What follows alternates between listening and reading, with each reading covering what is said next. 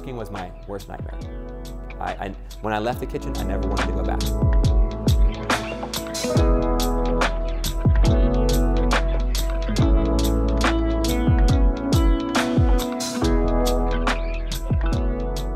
The story of Sweet and Savory kind of has a few parts on how it began. The first, if you kind of go back in time, when I was about 21 years old, I had started an ice sculpture business. And when I opened that business, which that's a fun thing, but when there was a space in the building I was renting, the space next door to me opened up.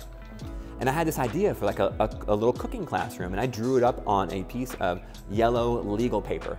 And that's how I usually write my ideas out. And I wrote it out of like how we could do this little cooking classroom. So that paper went into a folder I keep of ideas. And I think I still have that paper actually. I finally got rid of it. I left the kitchen for a number of years and was just doing the ice sculpture business. But on my birthday or any special time at my house, when I invite people over, I didn't cook ahead of time. I would invite people over and say, hey, we're making burritos. Bring your favorite filling, your favorite topping, or whatever. And so all my friends would just bring something. And then I just stand in the kitchen and they'd bring stuff and throw it on the table, and I'd be like, here's a knife, and why don't you chop this stuff, and here's a cutting board for you, and oh, let me show you how not to cut your finger off. And it was just a great way to be at a table with my friends, because when your hands start doing something, the conversation gets better. And the things we talk about would never have come up if we were just sitting on a couch. One time we baked like 20 or 40, I can't remember, it was a lot, pizza crust. Just made, actually Heather helped me for that party, made a bunch of pizza crusts, just partially baked. And I said, hey, bring your favorite topping. And I just stood there and people came and brought all their favorite toppings and threw them on the table. And I just sit there and show them how to sauce their pizza, and then they put their toppings on and pop them in the oven and pull them out and cut them, and we'd share. And I remember about 2 months later, I got this really tall friend, and on top of one of my cabinets, I found his plate of pizza crusts, because he was hanging out over there. And so that was kind of like really the beginning. I learned that I like to do this social thing while we're cooking and teaching them and such. But I wasn't really ready to turn it into a business at that point. It wasn't until I had one of the biggest failures of my life. And so when I had one of the biggest failures of my life, when it came to like my business and career, I needed a job. And when I needed that job, I went and worked. I went to a guy I know. He owned this little market and bakery, and then it had a tiny little cooking classroom attached to it. And so I went there and started working in the kitchen. And then my wife was also working there at the time.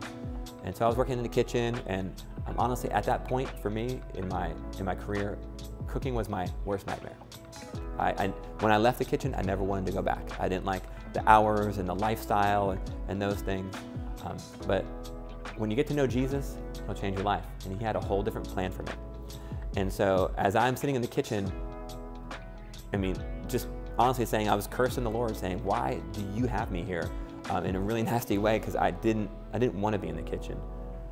He ended up starting to nudge me, and my wife did too, nudging me into the little cooking classroom that they had. And I didn't want to go.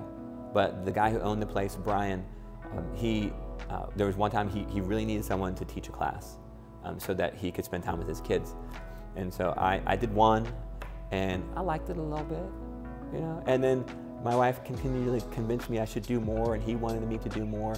And next thing you know, I really found that being in the kitchen, teaching people and having conversations and having the music and just kind of everything Sweet and Savory has become, I started to see it in a business light there come to life. And so I remember telling Brian one day, like, hey, we're moving, and we are going to, we're going to find a new city to live in.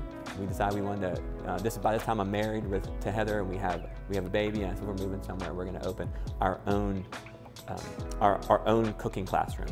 And he said, why don't you just open one here in Asheville? I don't mind. I said, no, I'm good. I'm moving. And so we sold our house, bought a motorhome, traveled the country for about 6 months, looking for a new place to live. And we ended up in Chattanooga, Tennessee, and we opened what is called the Sweet and Savory Classroom.